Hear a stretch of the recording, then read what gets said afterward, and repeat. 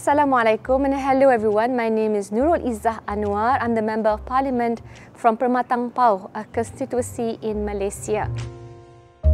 I'm here to join CASA's social media campaign to bring forward the issue of gender equality across the many parliaments around the world. In the Perikatan National Government, we're awaiting a new Prime Minister, but we'll see later.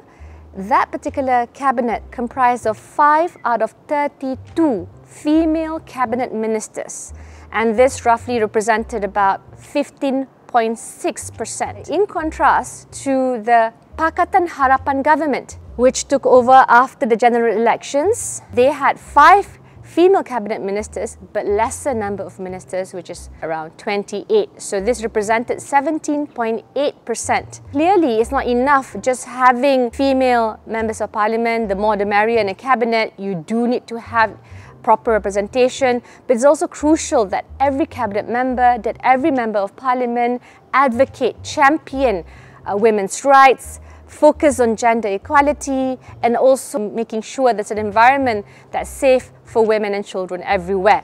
Now, as for MPs, there's about 33 female MPs out of 222, roughly translating to about 14%. Clearly, Malaysia can and must do more, but at least we get a picture. I'm sure whether you're a male or female MP, other than trying to achieve the targets, you must champion and mainstream women's issues in policy making.